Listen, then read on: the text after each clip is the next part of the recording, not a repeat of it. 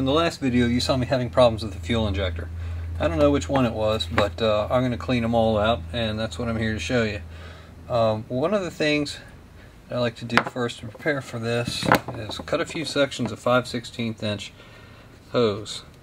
This is for a very simple reason, and I'll show you in just a minute. What I do with these is something very simple. Roll each one of these injector seals off carefully because they're in good shape and I'm going to use them. And I cram that down on the end of the injector. I happen to have an old fuel rail. Yeah. One of many. I think I've got enough of those laying around. But anyway, I'm just going to use this as a stand for the injectors. I'll place each one of these in a hole. And I'm going to use a turkey baster to extract some fuel system cleaner. This is BG Fuel Injection System Cleaner. And the reason I use this is because it is not harmful to any fuel system components, including gaskets, hoses, metals, fuel pumps, or O-rings. So that's my primary reason for using this. There you go. Some injectors are safe with alcohol. That won't be a problem for those, but I would just say as a good rule of thumb, use the right fluid that it's designed to work with.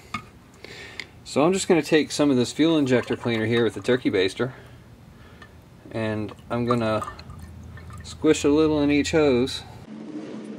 I suppose this works better with gravy than it does thin chemicals.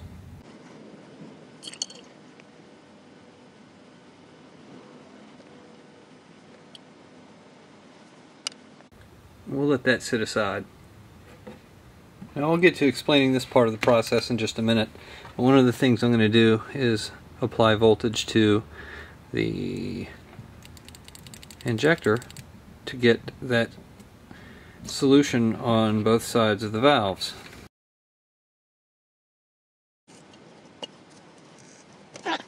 Now I'm going to note where the levels are, and if I come back and one of them's drained all the way down, that means it's stuck open. So this just gives me the means of checking its actual health. So just top this all back off. Let's see it in the view. Raining cats and dogs outside.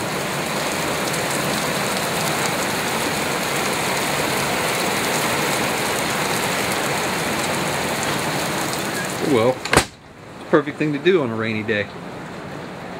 Let's get back to work.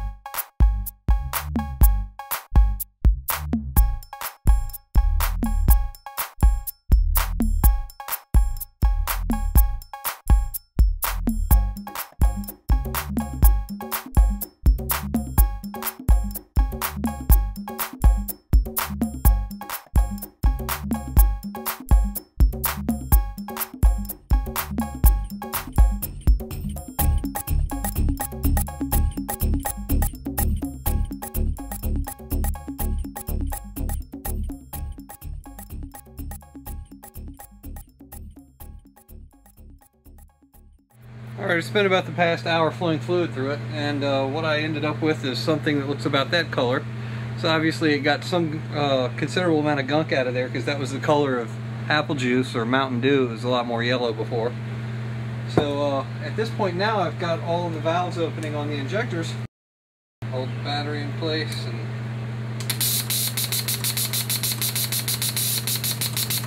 that's a good thing.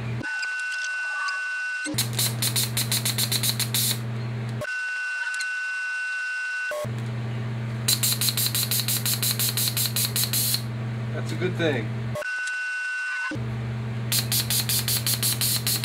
That's all four of them. Good times. So I'm going to put these back in the car, and let's see if we have anything different going on with the injector's behavior.